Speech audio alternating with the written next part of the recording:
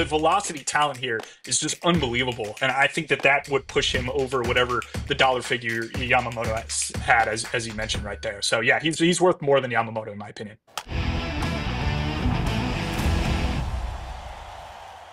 You've been looking in depth at Roki Sasaki. We're getting a ton of questions from fans about him, of course, asking if he is going to sign and be able to break loose from NPB this year. But can you tell me what he would bring to the table? Yeah, super electric arm. This dude is like kind of unbelievable. I think the central question, if you're a front office trying to figure out whether you actually want to add him to your roster for the coming season, is what happened from 23 to 24 in terms of his fastball shape and velocity dip. He was a guy that in 2023, as you see on the screen right now, he averaged like 99, sitting 99, which is just insane. And then he fell to 97. And now there's a lot of rumors around like, oh, he was just preserving his arm, et cetera, et cetera. I don't think I totally buy that without some biomechanical analysis that actually allows me to see that he's still moving as efficiently.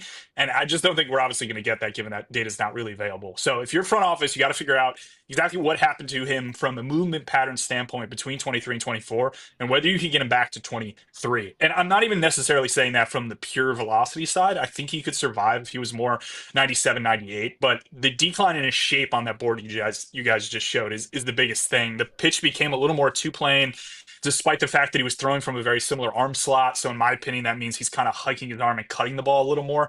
I want him not hiking his arm and not cutting the ball. I want him carrying that thing as much as possible because one of his superpowers, so to speak, on the pitching side is the ability to throw really hard and create a ton of total movement on his fastball.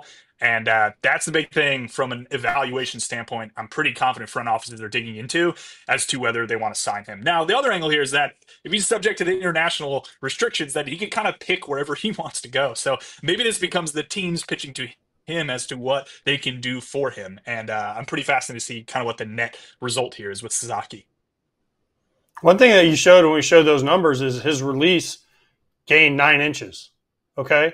Now, the velo might be down, but his extension, the 9 inches of extension, that almost makes up for the velo as a hitter. Like if I look out there 99, he's releasing it farther away, and then I'm facing a guy throwing a little bit slower, but with a release closer to me. Doesn't that make up for some of this other stuff that's missing? Yeah, that's like the perceived velocity angle I think you're talking about, AJ. I do think that has some implication on it, but I think overall, I don't have the board here, but if you were to look at the actual performance of the pitch, the swinging strike rate dropped a pretty good amount. There's a lot of little elements of the pitch that really started to regress, primarily because the shape of the pitch, I think, is one of the more important things there, that lost some vertical break, lost some of the arm side movement. It just wasn't as efficient of spin on that pitch that was allowing it to succeed. So although the extension kicked up, which I do agree from a perceived velocity standpoint might help a bit, the overall variables that I think matter more in that situation are the velo being down and the shape being different. And again, it's a little weird to have a big extension jump and not change release height. If you just think about the angle of like the further down the mound you are, which is sloped, naturally your release is going to drop. If that's not occurring, then to maintain the same release height despite extending down the mound, releasing from a further point, your arm's going to have to naturally kick up a bit. So that's the main thing that I'm curious about is like, what does the Major League front office think about how he was moving differently in 24? Do they like that better? Do they want to get him back to 23? These are the questions I think front offices are asking themselves. You had said right at the end of your first evaluation on him, you said they're not sure if they're going to want to sign him. Everybody wants to sign this guy, right? I mean, they're not signing him for. It's $55 million essentially going for the posting fee. Like that's a drop in the bucket for a guy that gave up 2 home runs. I get it. Japan doesn't have big power. He gave 2 home runs in 111 innings. Like they're going to go after him. So are we delving too much into these numbers in the sense like we're not giving him $300 million. We're not Yamamoto's not like, Yamamoto's taking him out for dinner when they play together with the Dodgers because it's essentially who's gonna sign him. But what is the hang up in the sense that like we're delving too far into the numbers? He's had success, and all the guys I talked to that have played there says he's actually better than Yamamoto, just less control. I agree with that. I think he is a better pitcher than Yamamoto, especially if he flashes anything like he flashed in the WBC in 2023. I'm definitely getting past, like, we're getting deep in terms of talking about, like, the small little subtle changes as to, like, how he moved differently, etc. But at the end of the day, I do think any team is just probably offering their max international pool and is like, do you want to sign with us? And I feel like, again, it just goes back to Sasaki as like, hey, where do you want to sign, man? You can kind of pick wherever you want to go. And I think I'm talking about all these nuanced things because I do think different organizations have different aptitudes for fixing all these things, right? If you want to remove the whatever percent chance that's very high he goes to the Dodgers, which I do agree with you, is probably where he ends up. But let's say he doesn't end up there. Let's say he goes to like another random organization, like the Angels, for example, right? They probably need pitching. They can use velocity. They have history of signing Ohtani, etc. Like maybe he goes there. I'm not as confident in the Angels pitching brass to fix these various things that we're talking about. So maybe he underperforms relative to what we're talking about. But again, for the price, yeah, I mean he's going to be like a plus value player. I'm the nerd here. Come on. I'm the guy digging into like the nuance of what's happening and how he moves and the shapes that are being different and maybe him not being as exceptional as 2023. But the overall package here is incredible. And I'm definitely knocking him on this fastball thing. But the split here is like one of my favorite splitters. It'll be one of the most distinct splitters probably in baseball the second he steps on a major league mound. How worried are teams about his innings? His career high is 129. He's never gotten over 130 in his career. And at the big league level, we just talked about Shohei and Yamamoto and how the Dodgers are already going to have to go to a 6-man rotation, so he would fit in there. But how worried about big league teams about the fact that he's never thrown over 100? Forget like 200 innings. We're talking 130 innings. Last year, he threw 91 innings. This year, he threw 111 innings. Like, there is not a track record of making it, a start and getting to, God forbid, 150 innings even. Yeah, this is a great question because I'd be curious again from like the standpoint of an organization looking at him. I'd want to figure out as much as I can about what his off-season throwing program looks like and what he's doing in season from like a conditioning and weightlifting standpoint, how much he's using weighted balls, etc. Like this dude throws incredibly hard. Like if he's not conditioning his body properly to be able to hold up sitting 99 over the course of like 150 plus innings, then like you got to change that. Like that is a definite kind of more qualitative variable to play around with in terms of how confident you are and maybe pushing him to like 130 next year, etc. But and also too, like the schedule in Japan is obviously different. This is something Shota Imanaga talked about a lot, and Yamamoto dealt with too, Senga dealt with too, like the different cadence of a season and pitching however often you want to, not however often you want to, but how different it is from NPB. But yeah, I mean, I think you got to dig into like what he's doing from a conditioning standpoint to get his arm in the proper spot to throw this hard. I'm not trying to bag the Chibalote Marines and stuff like that, but I don't know what he did, and we've seen a lot of guys now in baseball in the most recent years, Garrett Crochet, Justin Steele, et cetera, a couple guys make large leaps in terms of innings. And I think that's a byproduct of teams having a very good understanding of like what workload you need to put in the offseason in order to be able to hold up throwing incredibly hard over 150 plus innings. This episode is brought to you by Manscaped, the global leader in men's lifestyle and grooming. If you're looking for that fresh barbershop shave at home, introducing Manscaped's newest innovation, the Chairman Pro Electric Foil Shaver. Head over to manscaped.com and join the over 11 million men worldwide who trust Manscaped by using code FOUL20 for 20% off plus free shipping. I've had so many bad razors in my past, and you only get one face. Make it count with the latest tech in face electric shavers. I'm talking Flex Adjust technology, which makes sure the blades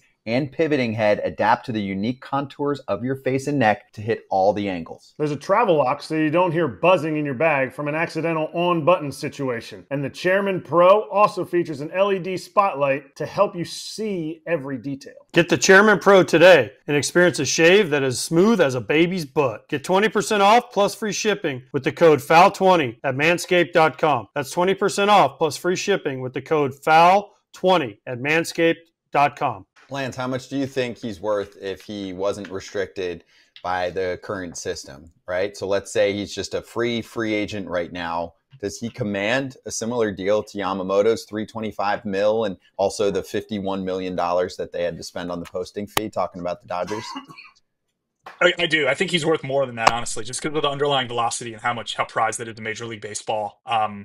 I just think he's a fascinating pitcher. Like, I think there's a lot you could do with him from a development standpoint. He doesn't really spin the ball that well. That's probably the one slight concern you have. You saw Yamamoto towards the middle of the year and into the playoffs start to break out a nasty sweeper up around like 2,800 RPM. That thing, I think, is going to be a weapon for him next year as he starts to expand usage of it. But with a guy like Sasaki was under 2,000 RPMs on his slider in this most recent season. Like, he's definitely more of like a weird fastball, super distinct splitter. I think a smart team would probably just push the velocity really, really high on a cutter slider pitch against righties to get him something going away. Maybe you flash a big curveball with him. You add a sinker if he's having problems with the four seam to righties. Like, there's definitely some development to do here. And I think that he's just, the velocity talent here is just unbelievable. And I think that that would push him over whatever the dollar figure Yamamoto had, as you mentioned right there. So yeah, he's worth more than Yamamoto in my opinion. Okay, Lance, let me ask you this. His arm action scares me a little bit from the tape we've shown. He's a hook. He's got, I can't really show you because of the that inverted W action. But he's got a bad hook and a bad W. I mean, does that also scare teams away? Because usually guys that have a hook, there's very few people that have a hook that lasts very long because it's really, really tough on not only your elbow, but also the hook is bad on your shoulder because you're late a lot of times, and that leads to shoulder problems.